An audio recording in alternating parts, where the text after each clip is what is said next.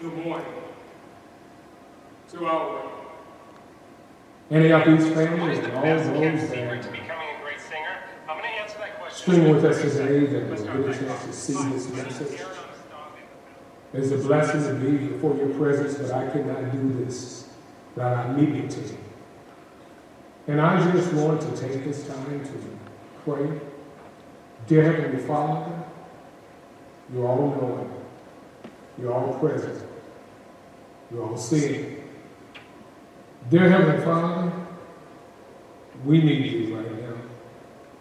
We as a church body and all others, God, sanctuaries that are calling out saying, where are the people? But God, we trust your people wherever they are, that your hands are upon them. I just come to bring a word to them today that you have instilled in me. But please, God, do not fail us now. You never have and you never will, but we need you even more right now. So today, God, our ears are open and listening to this voice, but most of all, your voice. Our hearts are receptive to what comes their way, and we just ask you to teach us to love one another more. Teach us to walk more faithfully in your word. Teach us to speak what you have us to speak. And Lord, let us always stay near you, God, at your throne. So in the mighty name of Jesus, we thank you. Amen. Amen. Amen. Good morning to all. For God is the head of all of our lives. Today, we are calling out the name of Jesus because there's no other name that is worthy to be called but his. I would like to make a few announcements. I miss you all to our Antioch body.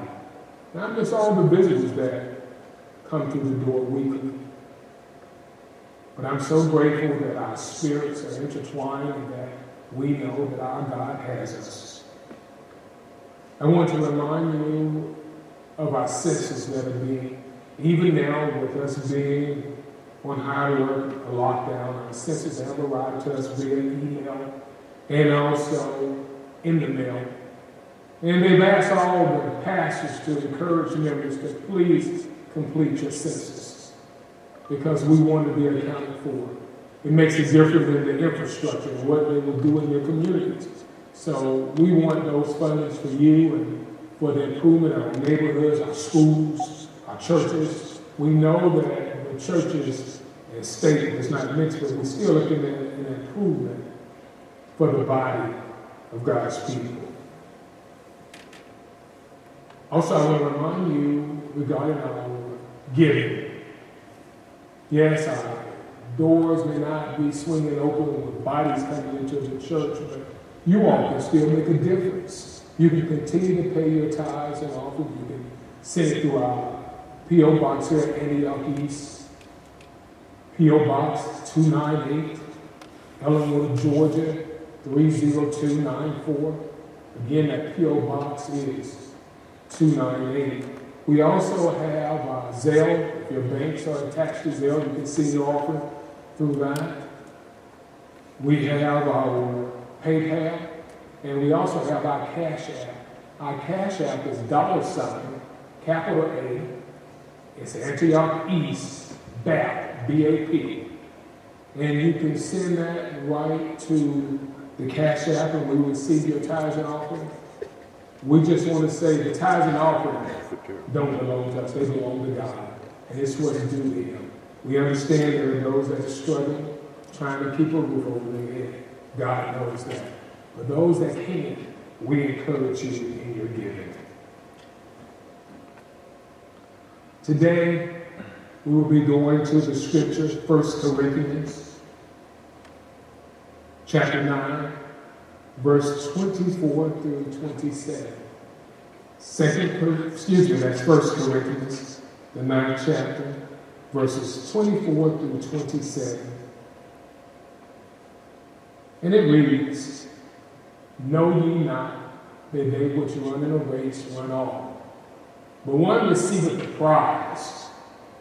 So run that ye may obtain.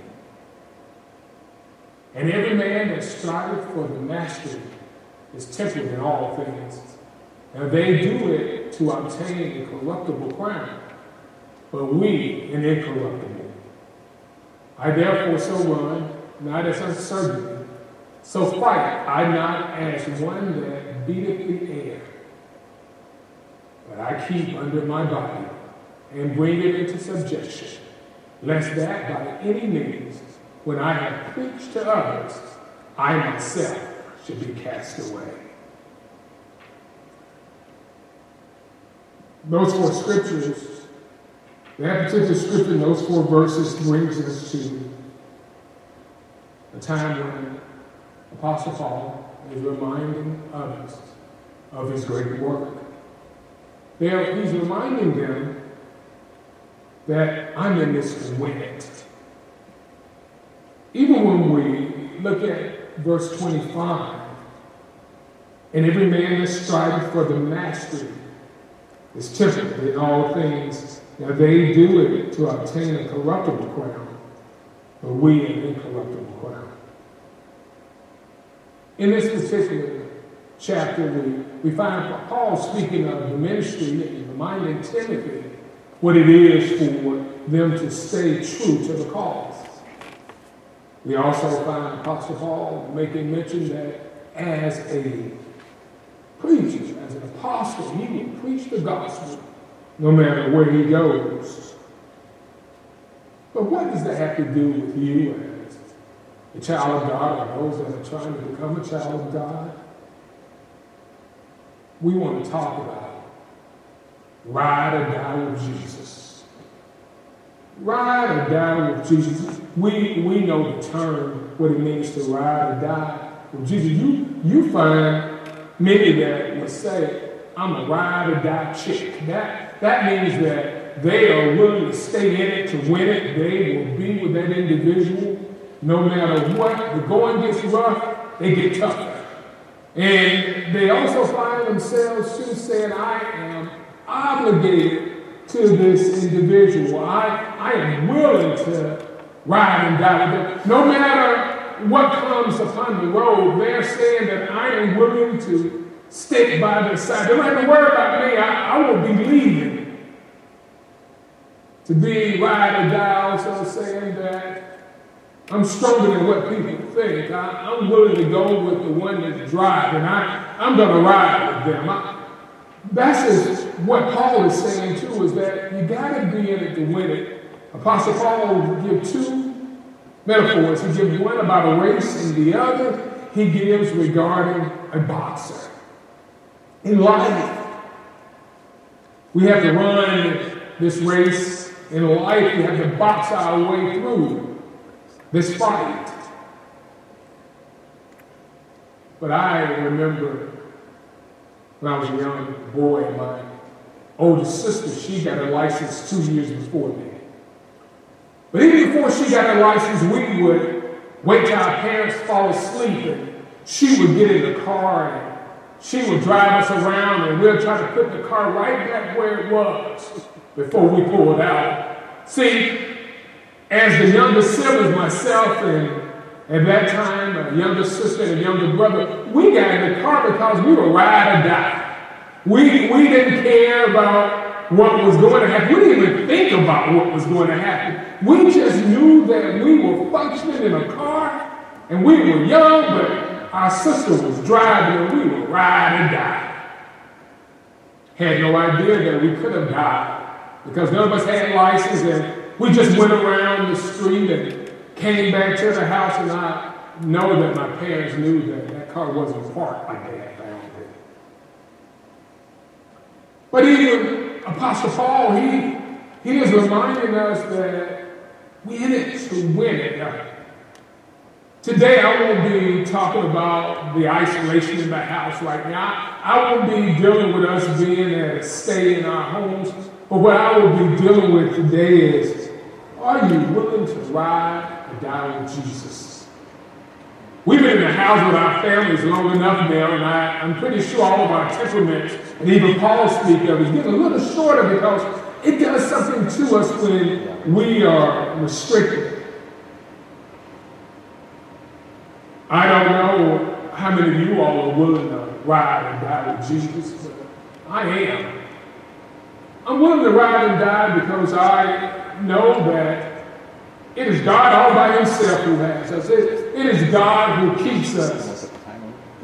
But before I ride with anybody, I need to identify who are you riding with. Before you ride with anybody, identify who you're riding with. You need to know who you're getting in the car with. You need to know who you're getting on the bike with. There are certain people that love to say, I love to drive for the thrill of it. Those that operate motorcycles, you know that there are some of us say we like all four doors, all two doors. We like to be inside of an automobile where it's closed in, but then there are those that are daring to get on the bike and be able to ride on it behind the driver and being able to say, I'm going to ride or die. Are you a ride or die person, or are you one that have committed to somebody and told them that you will ride and die with them because you believe in them? You better make sure that individual got their license. You better make sure that they have insurance, because if you ride or die, you got to make sure that you got the covering to be able to address any type of accidents or possibly death. We need to ask ourselves, are we willing to put ourselves out on the limb? I remember being in a car accident. I was the passenger.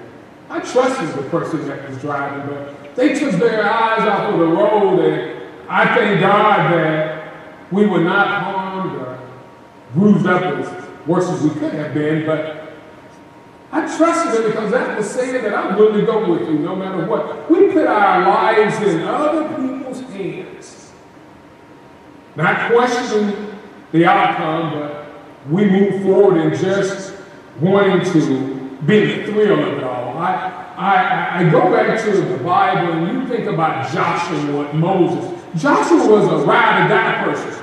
He rode with Moses because he knew that God had called Moses. He then also knew that he was being prepared to take over after Moses had finished the task. At first, when he got in the car, he had no idea which way he was traveling with Moses. But God started unveiling things to us as we become closer to him. So when he had decided to follow Moses, it wasn't that Moses that he was following, but he was following God. He was a ride or die individual for God. But as God was driving, he reminded Joshua to stay in tune with Moses. Because you remember that in Joshua 1, God does speak to Joshua and tell him to be strong and be of good courage. Because he's reminding him, what I did for Moses, I'm going to do for you. You're going to be the person that's driving it. You're going to have to trust me. You're going to have to trust me in reference to being able to travel this road. Brothers and sisters, we're traveling a road right now. A road that we can only see just so far ahead of us. We don't know the twists and turns in it. We don't know what God is going to do in the outcome, but we're riding and dying. We're dying with him. Nobody wants to die. Nobody wants to say this is the end, but we're talking about placing yourself in the hands of someone that you can trust. Today, brothers and sisters, as individuals giving you this word today, there's sometimes when I'm riding and I just can't figure it out. Just can't figure out what God is doing. Just can't figure out where God is taking us. Just can't figure out why this road and not another road. Why this hill and not another hill. Why through these roads and not the roads that I so desire. But then he has to remind me, are you riding with me or you're not? Are you willing to remove everything that was so important to you? That's what Apostle Paul talks about here with these crowns being corruptible and we're being incorruptible. Whatever we're trying to win, whatever we're trying to accomplish, if it is not of God, it truly will perish. It will rust on us like we said last week. But we got to get into the mode of riding or dying with Jesus. I think about Caleb. Caleb rode with Joshua. It was 12 spies, but 2 of them, they saw the same scenery from the other 10. You remember those 2 stood up. They were willing to ride and die for what was right. They stood up and said that we know we can conquer this land. Even though they're giants, that we know we can do this. But the other 12 were not willing to ride or die for it. And so let us stand still where we are now. Brothers and sisters, right now you can be standing still. You really can. You can be standing still right now and doing nothing. But this is a time for you to prove your gifts. Because even in this moment of time, we need to be ensuring God that we appreciate the things that He has given us. Ruth, with Naomi, she was a ride or die chick. And the reason I say chick, that's what they say in the day that I'm willing to go for what I know and I'm willing to stand by. Or for her other daughter-in-law, it wasn't the fact she was a ride or die chick, but she was given an opportunity to be dismissed from all of this. And she was.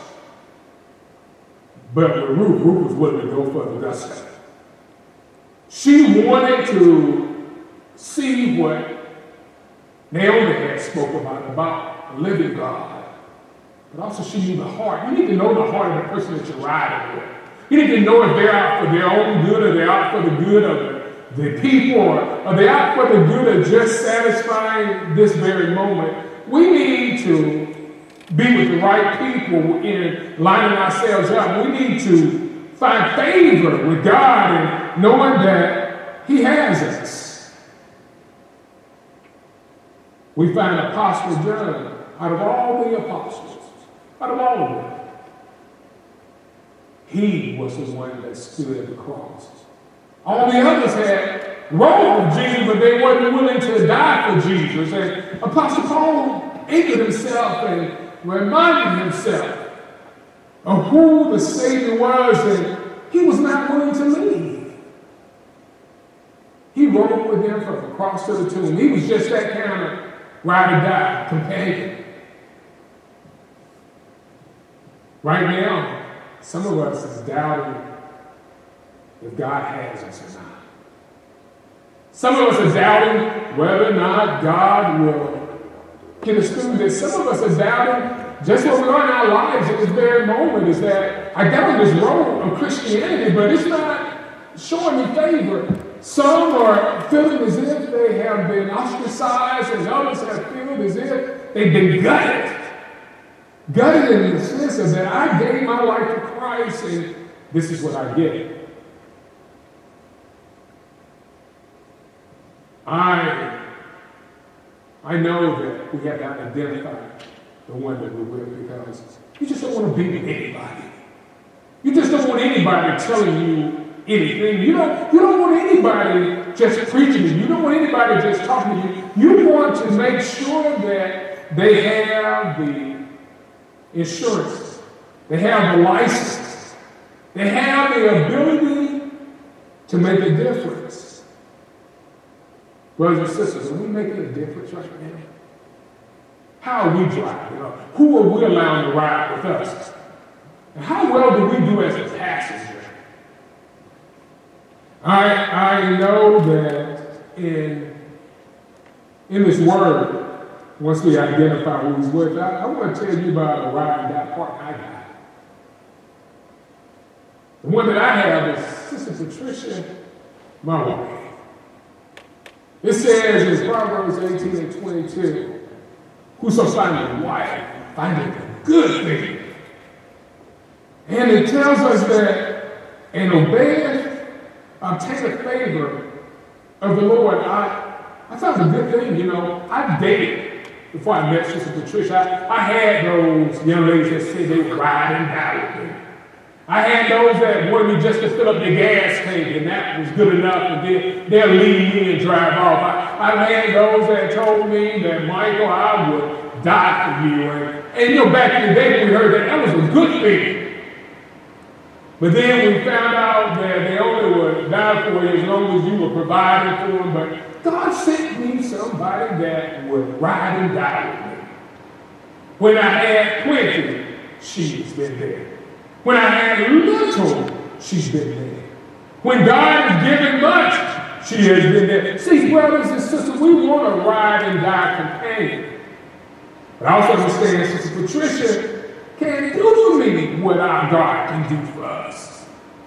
I thank her for being on this ride with me and hanging on and letting the wind blow our hair, and we're watching what God is doing. I appreciate that, and I appreciate when I'm trying to catch my breath and being encouraged, and she's giving me the words of encouragement. That's what you call a ride and die. Antioch East, you're ride and dies with us as well, because we come into God's house and praise Him and to give what's due to Him. The next point is just realizing that we must be secured protection. I know that I'm safe in His arms. You know that you're safe in His arms. But I want us to have that same mentality like David. David knew he was protected by God when he had been called to be king. When God had already assigned him for what was due to him, it was not his time yet. So he had to ride and die with God. There were so many times that Saul, somebody who David rode with, David loved Saul. Don't get it twisted. He loved him. He would do anything for him. But what happened with Saul and David, there was some jealousy that came about. While Saul's busy looking at David, and David's looking at him, David was looking at him with a pure heart, a heart of respect. Saul was looking at him with a heart of envy and wanted to reject him. But David stayed the course. See, even when David knew what was upon him, he still loved Saul. But God also gave David wisdom. David knew that he was on the run. He had to be in hiding. The same person he rode with, his road dog, was the same person that had turned him.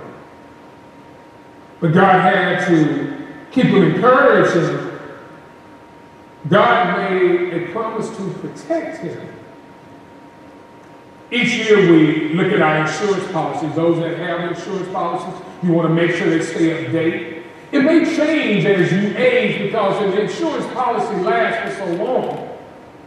But God insurance is never outdated. It is never old. It is never something that you have to worry about each time trying to upgrade or trying to add more to it. You just got to remember that God is riding with you. He is with you because He wants you to know that you're secured in His arms. I know a lot of us need that security blanket.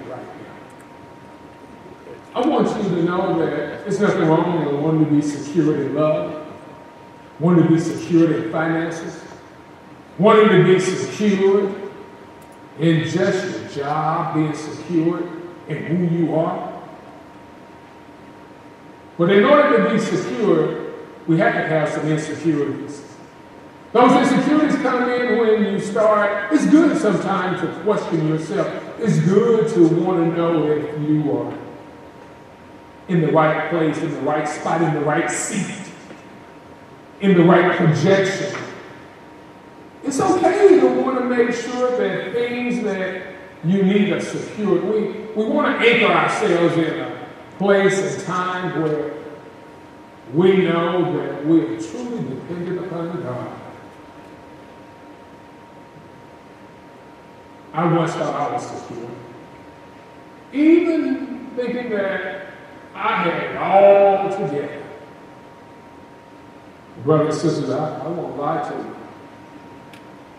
There are many times I don't have it together, but God does. There have been those times when I thought I could protect myself. I realized that the protection I need is from the Almighty. He will protect us. He will shield us. He will guide us. He will be our compass. But if I'm riding with somebody that means me no good, if I'm riding with something that is trying to destroy me, if I'm riding with something that has tried to consume me, if I'm riding with something that's tried to overpower me, then I'm with the wrong rider. There's no protection there. Protection is in Jesus. Our dream and our desire is to see this church overflow. But not only the church, to see the world come back to the church. But we left him. We were not willing to ride or die with him. We was only willing to ride with Jesus to the next point. And once we got to that point, we want to get off. And we'll catch him on the next round. Brothers and sisters, you don't want to catch Jesus on the next round, because the next round you may not be able to get on. The next round you will find yourself trying to thumb a ride, and then you will be reminded, I tried to pick you up one time and you just wasn't willing to get on. We call his name just like we call Uber. We call Uber and we call them to pick us up, and we want to make sure we get to our destination. But what do we do when we get in the car with an Uber driver? We find ourselves now, people are questionable about the driver, and the driver is questionable about you. We want to make sure that we're secured and protected. And I can't promise you get in everybody's car and you're protected. No, I can't promise you that. But I can promise you, if you get in Jesus' car, if you get on his motorcycle, you're shielded, you're guarded. That's money back guarantee. Often, I see race car drivers and want to know what is the thrill of being able to know how fast you're going and knowing that your life could be at an end. But for some reason, they are driven by that. They want that adrenaline rush. Just like someone that I've known who's a motorcyclist. Motorcyclists, you can find those individuals, they will get injured. I've seen so many of them, they will almost be destroyed in reference to the bones in their bodies and the disfiguration of their skin. But you will find them saying, I will never get on a motorcycle again, and the next thing you know, they're back on the motorcycle, riding. They said, I will ride or die for this. What are we willing to ride and die for? What are we willing to do to let God know that we're with him and we're not against him? This is a time for us to be asking ourselves, how can I improve on my crown? How can I improve in my race? How can I improve in the boxing match? How can I know that when I take this ride, that I'm secure with the ride? How do I know that I am secure with someone being able to protect me? Brothers and sisters, you get on a motorcycle with me, I cannot promise you that you're going to be shielded, secure, and protected. But I can promise you, you're going to have an accident, because I have not been given the license of a motorcyclist. But are you ever concerned about today and tomorrow? Are you ever concerned, wondering where you're going and how you're going to get there? Brothers, I'm concerned about all of us. I'm concerned about our emotions. I'm concerned about our spirits that are concerned about our praise and worship to God. I am concerned because you matter. You matter to me, but you matter even more to God. We all need a security blanket. We all need something to keep us going. I think often I am a good driver, but I'm a poor passenger. And what I mean by that, if you're driving, some people have to take medication when they're driving with another individual. With me, if I'm comfortable, I'm going to fall off asleep while you're driving.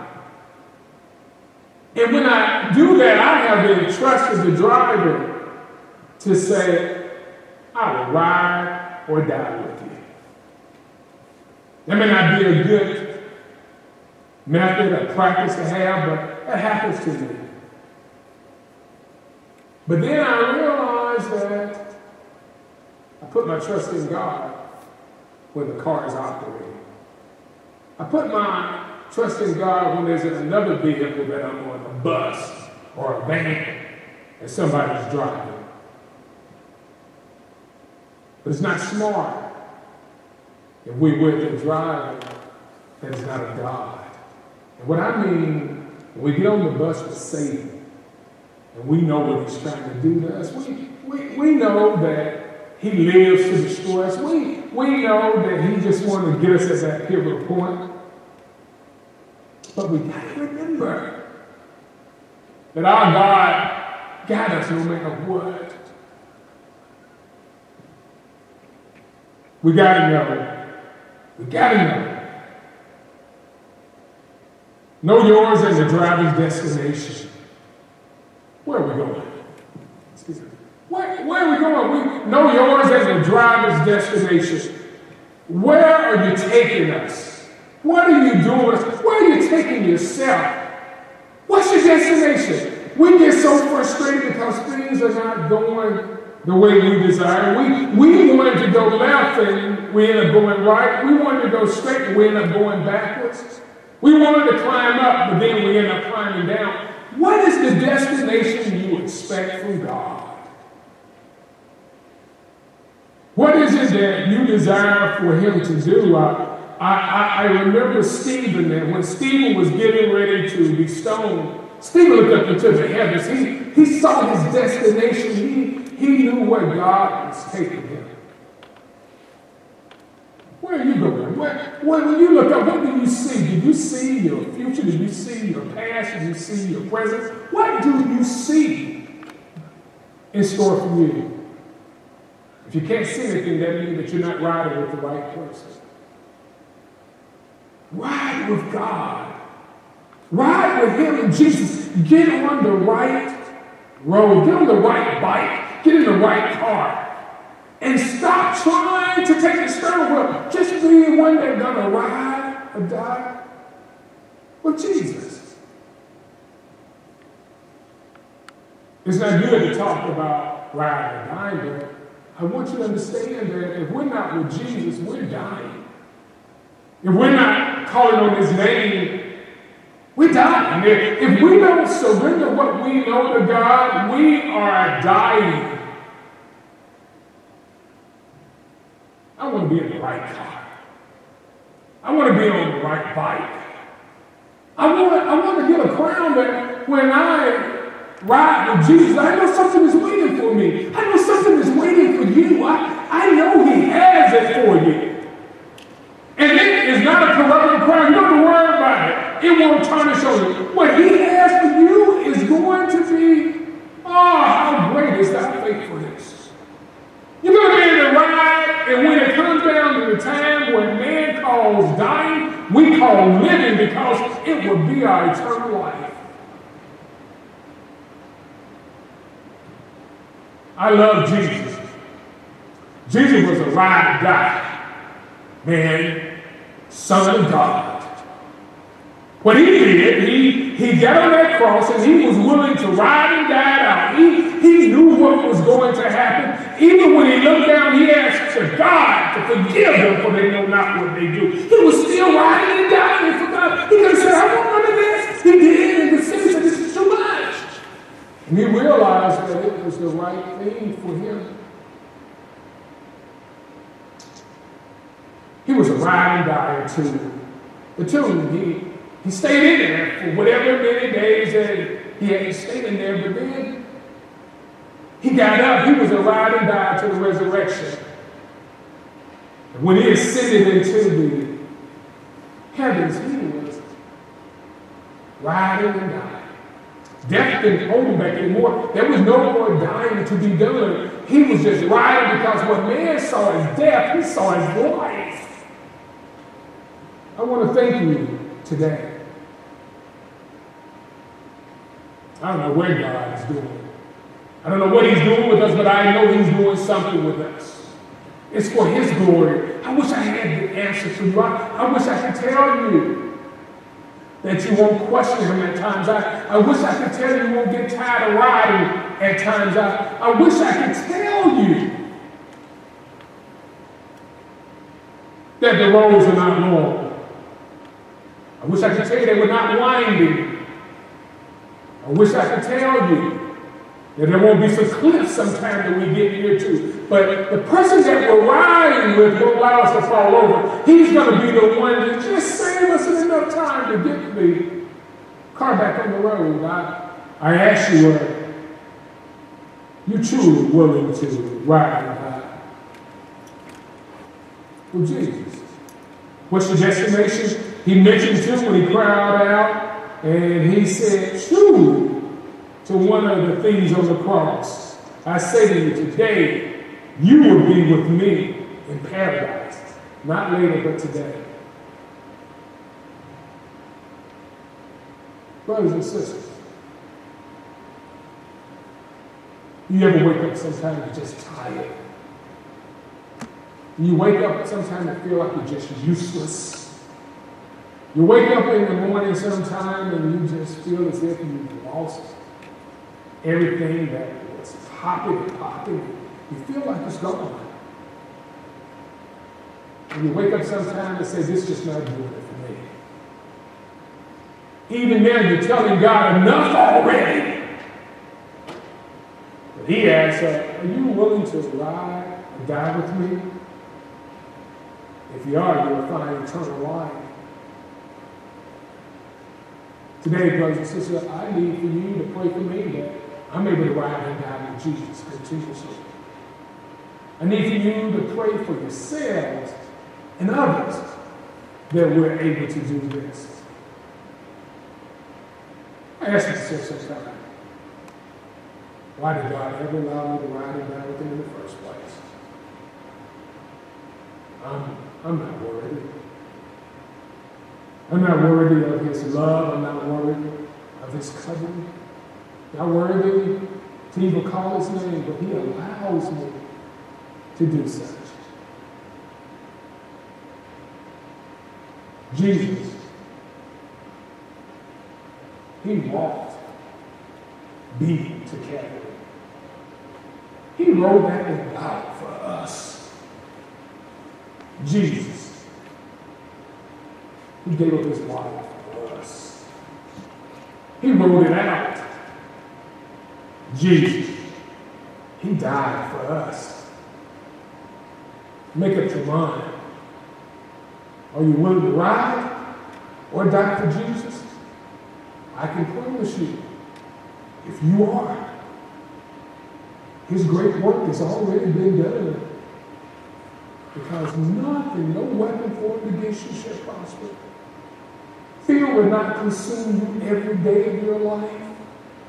He will give you a new opportunity, a new joy. And in the name of Jesus, I want to say right now, if you're willing to give up everything that you thought was so important, if you're willing to give our God a try, come to Jesus. The doors of the church are open, brothers and sisters.